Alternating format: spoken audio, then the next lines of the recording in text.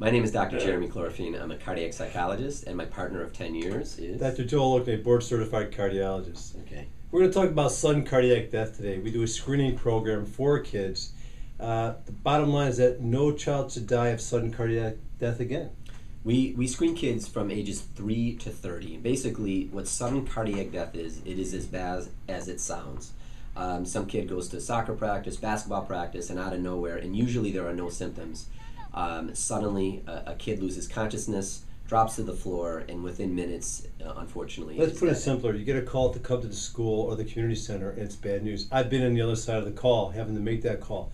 There are screening programs out there. The problem is this, that most screen with an electrocardiogram and EKG. Those are the leads, that when you hook up the 12 leads. Right? Nice test, pretty good 40 years ago, but now we have cardiac ultrasound, echocardiography, which is the state of the art.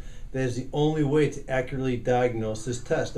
We know that there are certain sports where often kids have suffered from this disease and actually died. It can be soccer, it can be basketball, track, commonly football as well. Hockey as well. And most importantly is that about 1 in 500 people in the U.S.